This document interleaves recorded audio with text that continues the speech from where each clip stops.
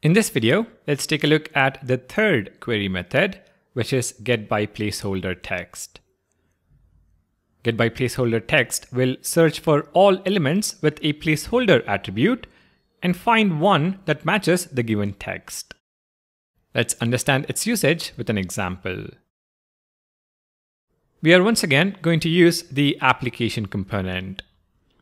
For the input element, I'm going to now add the placeholder attribute and set it to full name. Now we can find this element in our test using the getByPlaceholderText query. In application.test.tsx, let's write one more way to query the name element.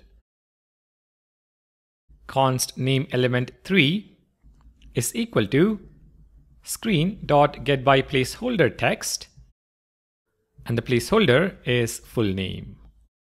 In the next line, expect name element 3 to be in the document. If we save the file, the test passes. If I now change the placeholder to just full name without the E, save the file, and we can see the test fails.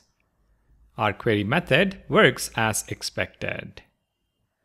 To summarize, getByPlaceholderText will search for all elements with a placeholder attribute and find one that matches the given text.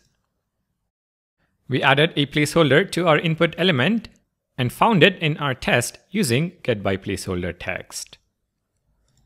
With that, we have now covered 3 query methods. We have 5 more to go, so let's keep going. I'll see you in the next one.